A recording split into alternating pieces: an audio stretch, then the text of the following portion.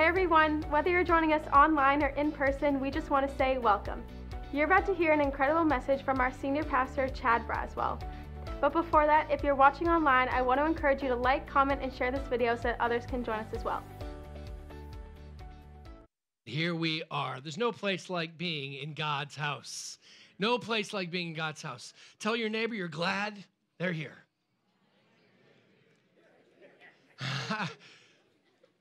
We've been excited to come home. Everyone deserves a vacation. We had some work in Florida. I spoke at a church in Tampa that's doing really well. I love seeing God's house grow everywhere.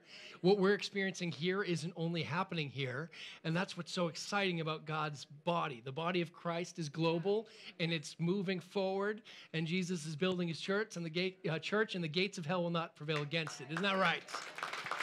And so I'm thankful that you are here. I want to start a new series today. So let's pray and dive right into it. Father, we're so thankful for your presence. We're thankful for your word that's a lamp and a light unto our feet. Father, you show us the ways to go. You teach us who you are. And we're thankful that we hear your voice. We're thankful, Holy Spirit, that your presence is here and that you have the ability to help us change and rearrange the places in our hearts so that we can be more like your son, Jesus. And it's in his name we pray. Everyone said? Amen. It is so good to be in God's house. You know, I think about it. I don't know about you, but I've got some fond memories of my childhood. I remember coming off of the school bus, so happy school was over. So happy. In fact, I remember that a lot, that I was happy school was over. But I remember coming off the school bus, just a little 7, 8-year-old kid, and I had snacks on my mind and TV on my mind. I was ready to go have some me time. At 8 years old, I understood I needed me time. You know what I'm saying? And so I came off that bus, and I threw down my backpack when I got in the house, and I ran over, and I got me a Hot Pocket.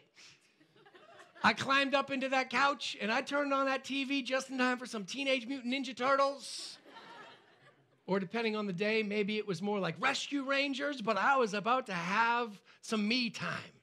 And I remember as the plot thickened and as my Hot Pocket got less and less, and I just remember it was getting really good, like pivotal time in this cartoon. And I'm like on the edge of my seat. Is Monterey finally going to get that cheese? Monterey Jack, or what's going to happen? And then all of a sudden, this is only a test. This is only a test. And it made me think, what am I missing? What is going on? It's the first time I've ever experienced this. And I'm thinking, wait, what's happening right now? And this was before, it's not like the TV show paused. Right, yeah. This test happened, and when the test ended, I don't know what happened to the cheese. And I'm going, what is going on right now? I was so upset. What is this test? This is only a test. This is an emergency broadcast test. If this were real, if it's not real, stop it. So I still do not know what happened in that episode. And so I still am asking Julie, I should probably buy all the episodes to go back to fix this trauma that has happened in my childhood. And you say, what on earth is he talking about right now? See, when I read Scripture, there are many times that I actually am reading going, wait a minute, this is a test. God is literally giving this person a test, and they don't realize in the moment they're in a test, but this is only a test. And how many know it's easier hindsight when we understand everything to look back and go, oh, yeah, that was a test. In the middle of it, oftentimes, we don't know it's a test. I'm here to help us start to identify things that we don't understand, that it's just a test. It's just a test. And someone's saying, certainly our God would never test us. What makes you think that? Certainly our God would never test us. Of course he would. Not because he's some mean old man on an anthill waiting to just torch us with a magnifying glass if we get it wrong, but because he wants to see, where is our treasure? What is our faith? What is our level of expectation? Do we really believe him at his word? I think about it, and there's so many times we read in Scripture where God shows that he's testing. And so as I begin this series of going through, this is only a test, I just want to touch on a few things that might blow your minds. But do you realize God created the first test before he created mankind? God created the trees we weren't supposed to touch before he put man in the garden. So I need you to understand that God has created things that are meant to grow us. They're meant to stretch us. They're meant to lift us to a place that we would not go if it weren't for the test. Can you get to a place where you understand test isn't always bad, but it is normally hard. Hard is not bad. Sometimes we say, oh, this is hard. I don't want it, but it doesn't mean it's bad for us. We just have to understand what it is and perceive it differently. And so when I think about the fact that the tree of knowledge of good and evil was there, the tree of life was there before we were ever even in the garden, it helps me understand my God. Well, someone says, why on earth would he put trees that we can't touch? Well, because if we truly loved him, we wouldn't touch it. I'm just throwing that out there. God wants to know, do we trust him? Do we love him? Will we obey his commands? As Pastor Marco was saying up here, if you love me, then you will. Well, how do we know? How does God know where we stand unless we do? Unless we do go through that process. And so it's just important. As I read many of the stories, I think about how God shows us many different times where he's testing. I even see that Jesus, he gives us opportunities to show faith or not. It's a test. It's only a test. Today, as I begin the series, I want to start with a place in the Bible where Jesus encounters 10 lepers in a village between Samaria and Galilee. And as I read this, I thought, this is a test. So let's read it together. Now, on his way to Jerusalem, Jesus traveled along the border between Samaria and Galilee. As he was going into a village, 10 men who had leprosy met him. They stood at a distance. You have to understand, he's going into the village, and he's meeting the lepers because the lepers aren't allowed to be in the village. They are standing far away from him because they're not allowed to be within the civilization, within the city, within the people, because they've got a disease that there's not wanting it to spread. So when you were told that you had leprosy, you were actually expelled from community for the sake of keeping the rest safe. And so these 10 lepers are hanging out together because they're the only people they can hang out with. And so they're seeing Jesus from a distance, and they called out in a loud voice, Jesus, Master, have pity on us. When he saw them, he said, go show yourselves to the priests. Now, in our context, in our day, we can look at that and go, that's really cold. He just says, go show yourself to the priests. What we don't understand contextually is that's the thing they've always longed to be able to do. See, if you had leprosy, going to show yourself to the priests mean you are healed and you are wanting to be re-invited into society.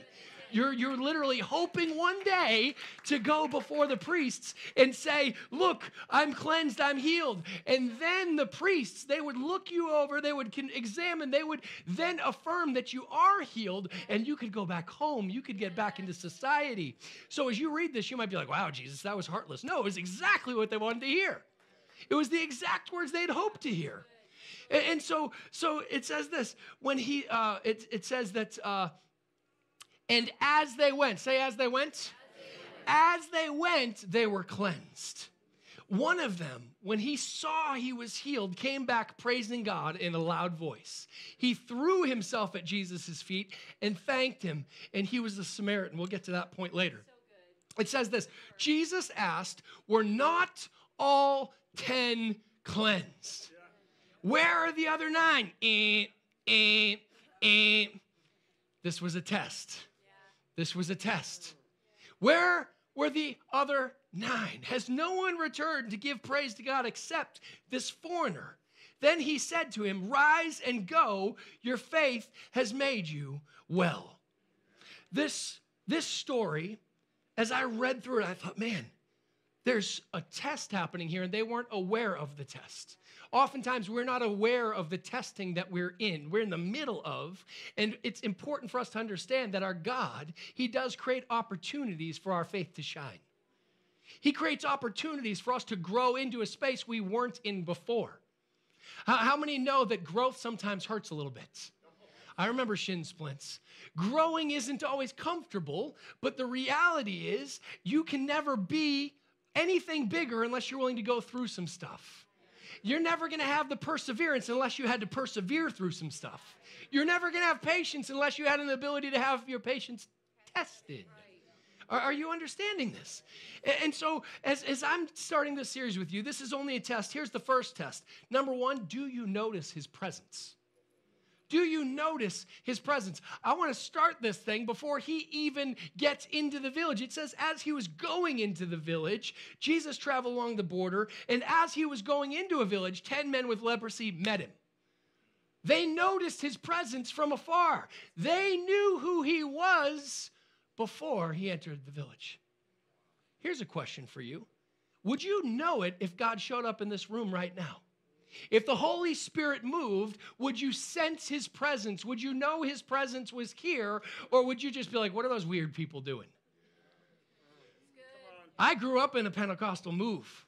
This church, we've seen God move. We still see God move. But I've had some carpet time. I've never known how I hit the rug. And until you've been on the rug, you can't challenge or judge the people that are on the rug. Wow, they sound weird. What are they saying? Well, until you've been filled with the Holy Spirit and you speak in an unknown tongue, you can't judge the one that's speaking in the unknown tongue because they're in a place you're not yet. This is a Spirit-filled church. This is a full gospel church. We believe the scripture cover to cover, and so I'm trying to help you understand that God is calling us to places that we are uncomfortable with right now.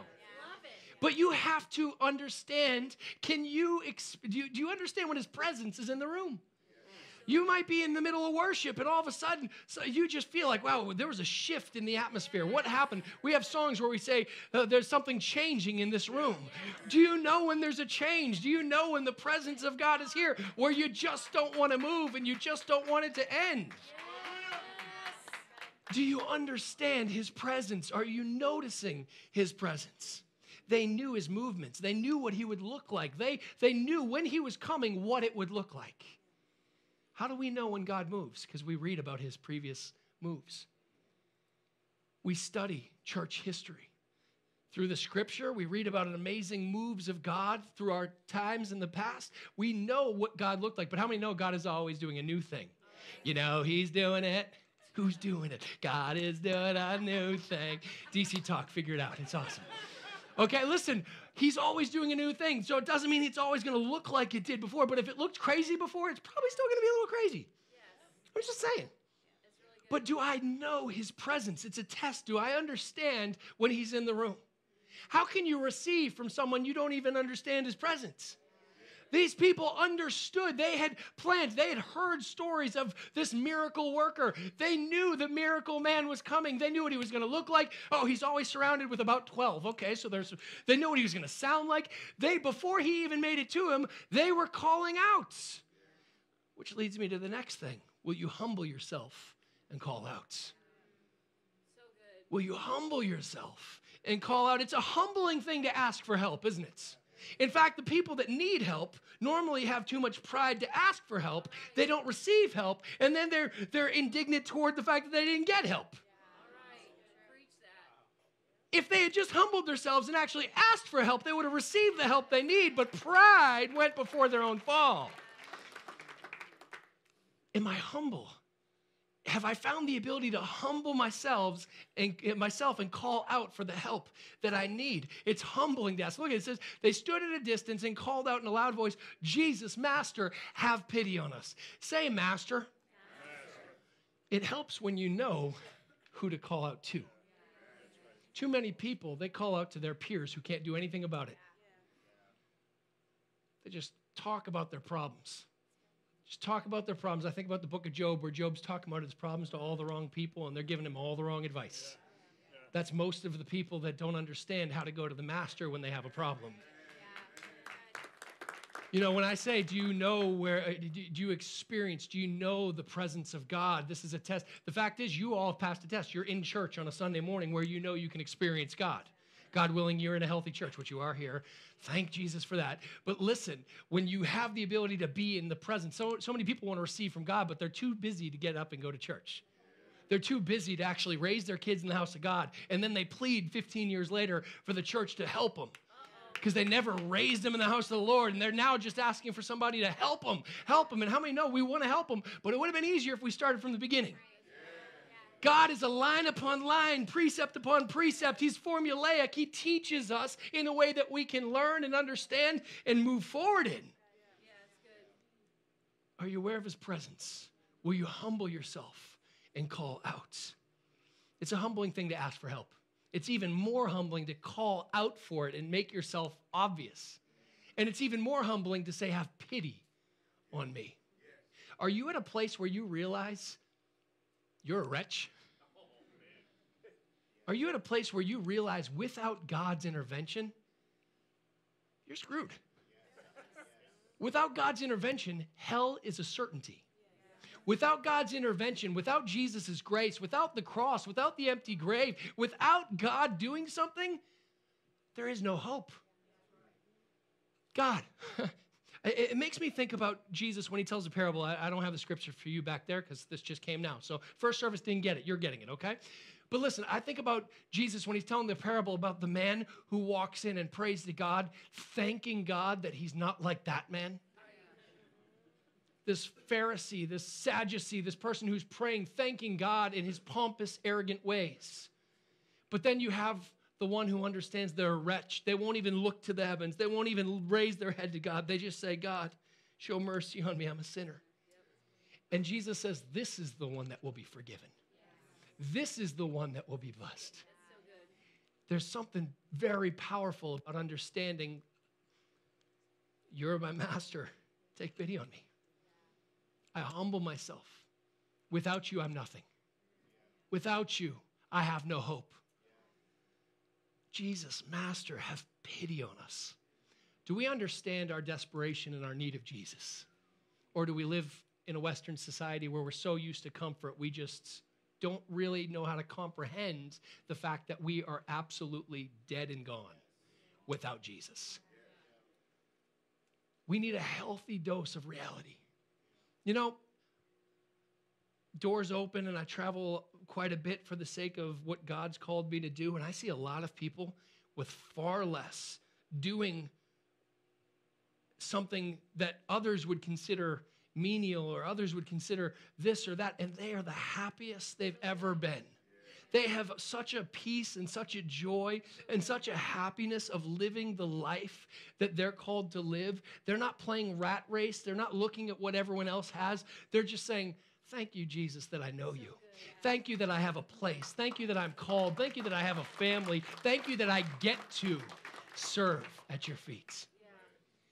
Thank you that I get to serve at your feet. I was talking with somebody yesterday, and we were talking about church life and growth and how sometimes people are just trying to climb a ladder rather than just being thankful they're part of the army. That's so good.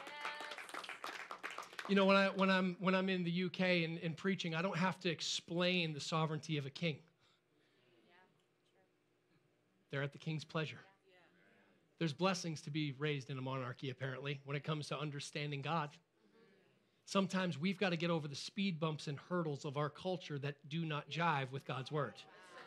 We think we deserve something. We're wretch. Have pity on us. Master, have pity on me. I'm thankful that I was raised in this country, but don't allow these cultural norms to keep me from absolute truth. Do you understand your desperation and a need for the Master's attention? Number 3, will you go when it doesn't show? Will you go when it doesn't show? It says in verse 14, when he saw them, he said, go show yourselves to the priests. They moved without seeing what they hoped for. They started moving without yet being cleansed. Go show it without it now. That's what Jesus was saying. This is only a test. Will you go when you don't feel it?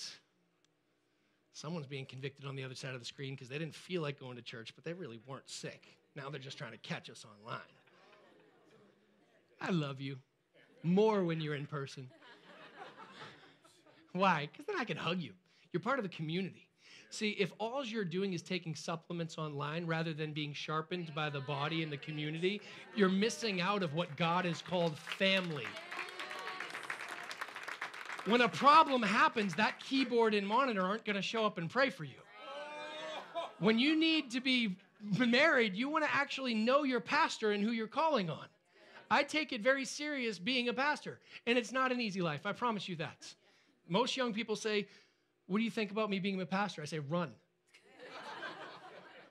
Do the Jonah thing. See if you can avoid it. If you end up in a whale, then just do it. But seriously, it's a different call. But what I will tell you is you're never going to get the freedom and the fullness that comes with church community on the other side of a screen. And I'm breaking all the rules because a lot of pastors say, don't do that. You just keep everybody you can. Keep influence. No, I'm not just trying to have influence. I'm trying to get people to heaven. But so you think about this. Will you go when it doesn't show? Think about those 10. They're Jesus, have mercy. Have pity on us, Master. And Jesus says the words they want to hear, go and show yourself to the priests. And they're kind of like,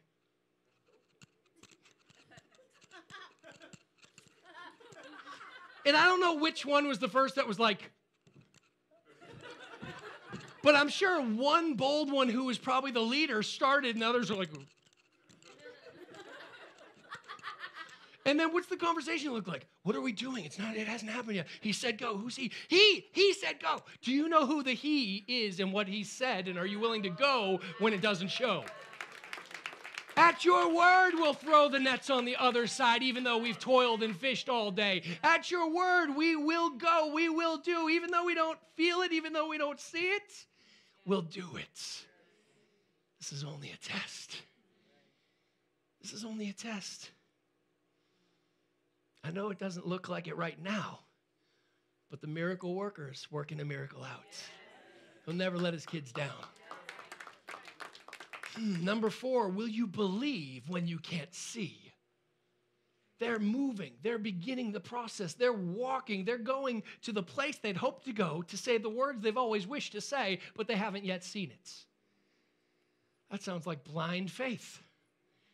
Well, let's talk about that. Because it says in Luke 17, verse 14, as they went, they were what? As they went, they were cleansed. And I'm always blown away about this. I've preached many messages about wherever I travel. I oftentimes like to preach one I call mud pies and miracles. And it talks about when Jesus spit into the mud and made mud pies and rubbed it in the eyes and then told them to go wash. And I always think about that kind of like, well, God, what was the purpose of that? We've seen you touch people and heal them. We've seen you just say the word and they come dancing out of a grave when they were dead before. What is it about the process? And then I realized sometimes the very miracle we're looking for only comes through the process. Because it's a test. Will we trust him at his word? Will we walk it out when we don't see it? Will we do the very thing that he's called us to do, even though it looks crazy? I think about that man walking blindly through the city with mud on his eyes, trying to find the pool of Siloam, trying to be faithful, probably being mocked and ridiculed because they don't know who the he was that told him to go. Do you know who the he is that's speaking to you? Do you know who the he is that has called you? And it may be a test, but it's a test that's going to grow you. It's going to strengthen you. It's going to create a bigness, a perseverance in you. Whew. Will you believe when you can't see? Go show it without it. God will ask you to do some things that just seem crazy to other people, right? In Hebrews 11, when we talk about faith, what is faith? Now, faith is confidence in what we hope for and assurance about what we do not see. So they had a hope that there was going to be restoration.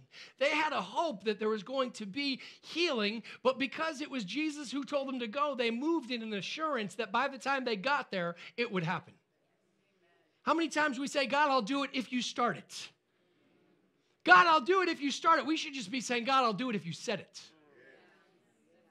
I'll do it if you said it, because if I start doing what you said, it will start. It doesn't mean that I have to see it start before I go. I'll be on the way if you just say it. Hebrews 11:6. It says, and without faith, it is impossible to please God, because anyone who comes to him must believe that he exists and that he rewards those who earnestly seek him. There's a seeking that comes in this relationship. We've got to seek out God. God, he's calling to us. He's calling us along. How many know God has always shown himself in the quiet still, in the still small voice? When God wanted to show himself to the prophet, he told him to stand out on the ledge, and fire came and earthquakes came, and God wasn't in those things. And then there was a still small voice. Oftentimes, we're looking for an earthquake to prove it's him when he's just spoken, and all we need to do is move on that still small voice. God will ask us time and time again to believe what we cannot see, and many will call that foolishness. They'll call it blind faith. But when I think about foolishness, it brings me back to 1 Corinthians 1. For the message of the cross is foolishness to those who are perishing. But to us who are being saved, it is the power of God. I'm not worried about what other people think. I'm worried about what God thinks about my response to what he said. And I understand that it's a test. And I'm okay with my God testing me because I understand that that's part of the situation. How am I, the creation, supposed to react to the Creator and tell him no? How am I, as a creation, supposed to say I don't like the rules that the Creator has created? We work within his words. We work within his boundaries. The thing that we're looking to do is understand them more to be able to continue to persevere through. Right? Isn't that why we're here? Isn't that why you're here? Why are you here? Just kidding. Jesus was offering these 10 an opportunity, a test to move in faith according to his word.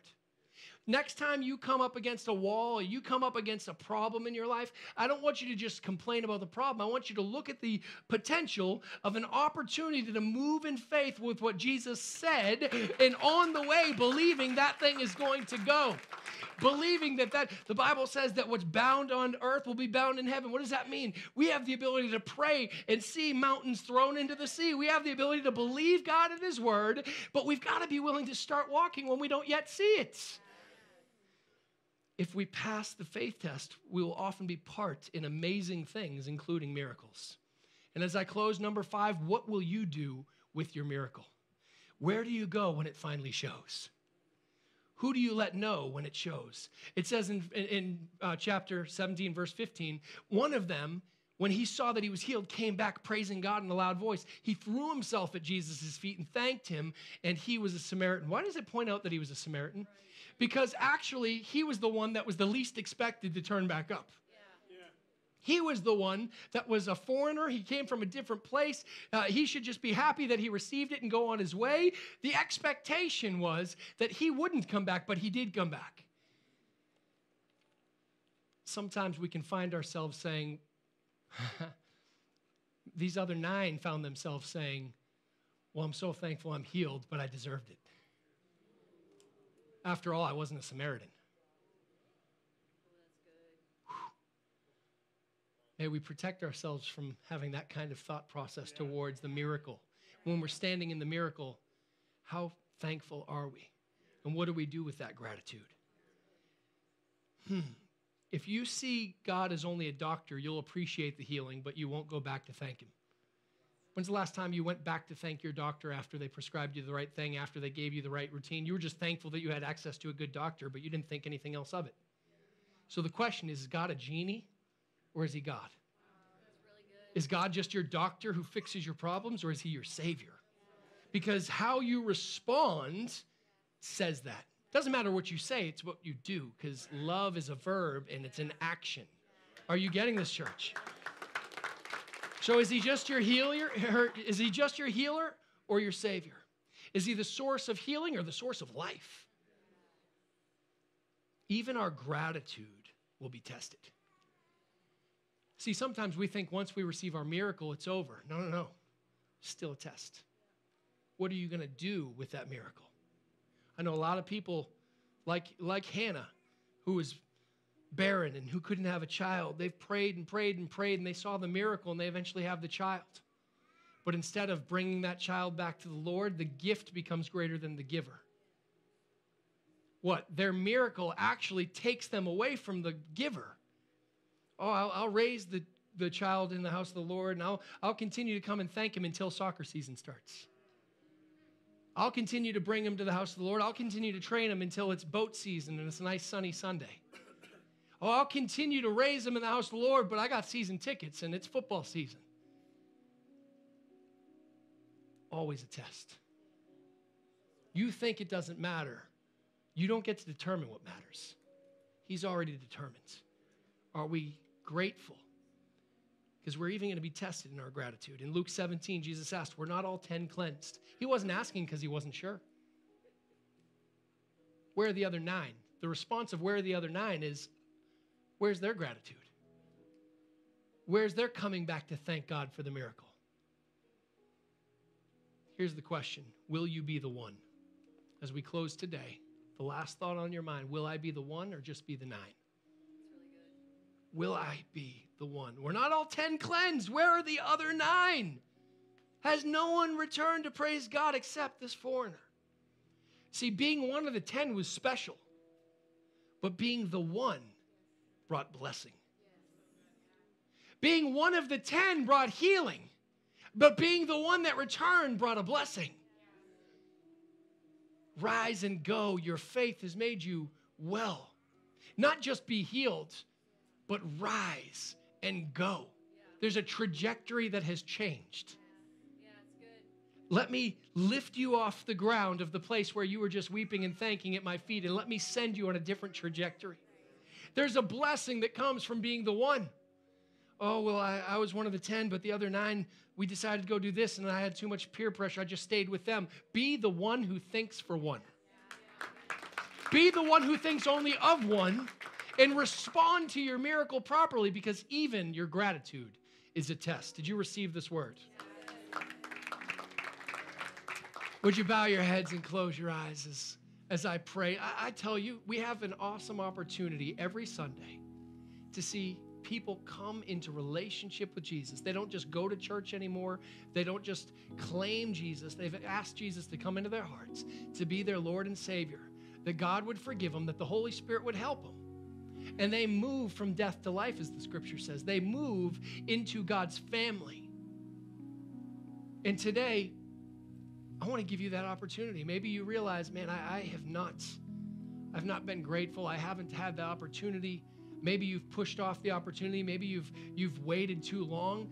And now you realize, like, no, I just need you to understand, no one's riding coattails into heaven. No one is going into heaven because of someone else's faith.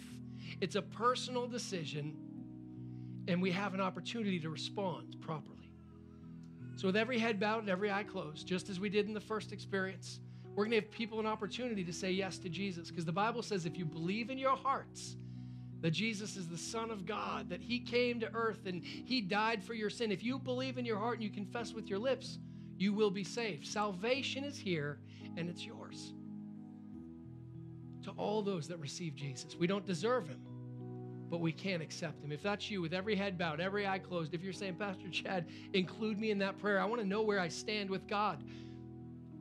I'm going to help you with the words, but this is an opportunity for you to say yes to Jesus. So while no one else is looking around, it's a very personal moment. But if you're responding, whether you're here or on the other side of the screen, just quickly say, Pastor Chad, that's me. Just quickly slip up your hand wherever you are. Wherever you are, quickly in this moment. Yes, quickly. I see that hand. Wherever you are, that hand, quickly, quickly. So good. And if that's you on the other side of the screen, I want to lead us all in this prayer. If you've prayed this prayer and you're already a Christian, come on, we can pray it together. Stand and affirm this other person's decision. Let's all say, Father, I thank you that you love me, that you sent your only Son, Jesus, for me. Although I don't deserve him, today I accept him. I receive him. Jesus, I ask you to come into my life. Father, forgive me. And Holy Spirit, help me to live this life for you. I'm going to need a lot of help. But today, I give you my life. In Jesus' name. Amen. Let's give everyone a huge hand that made that decision. How exciting that is.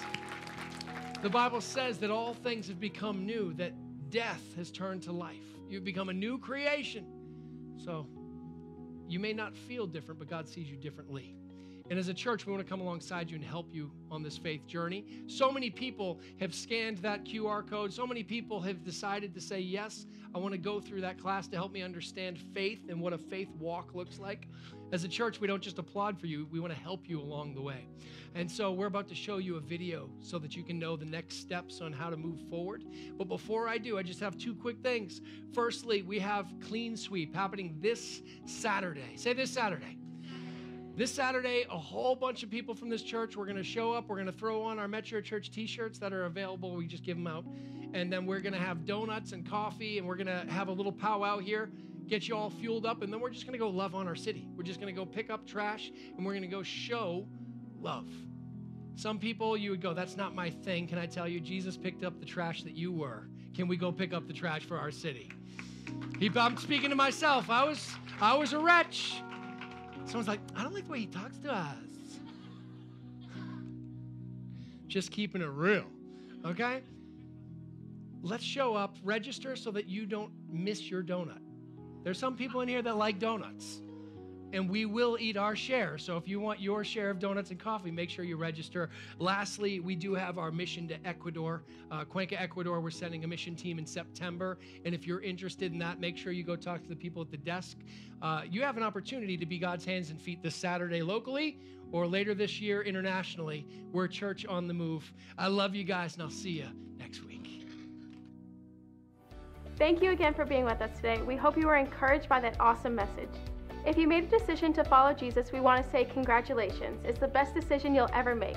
Now here's how we can help. First, scan the QR code on the screen letting us know that you made that decision, and we'll send you this free book called What on Earth Am I Here For that talks about the purpose God has for your life. Our office will also send you information about our DNA class, which is a 4-week series we offer here at Metrochurch. If you missed the beginning of this service and would still like to participate in giving, you can do so through our app, website, or by scanning the QR code on the screen. If you're joining us for your first time, don't forget to pick up a blue gift bag on your way out. In this gift bag, you will find more details about Metro Church, along with a card that we would love for you to fill out and bring to our info desk. For every card that we receive, we will donate $10 to an orphanage that we help to support in Zimbabwe. In exchange for your information card, we will give you a voucher for you and your party to get a free beverage of your choice at our Metro Cafe. If you need prayer for absolutely anything, please scan the QR code on the screen. We would love to pray and believe with you. The altar will also be open for prayer after service. Thank you so much for being with us today. We love you, Metro Church, and we can't wait to see you again next week.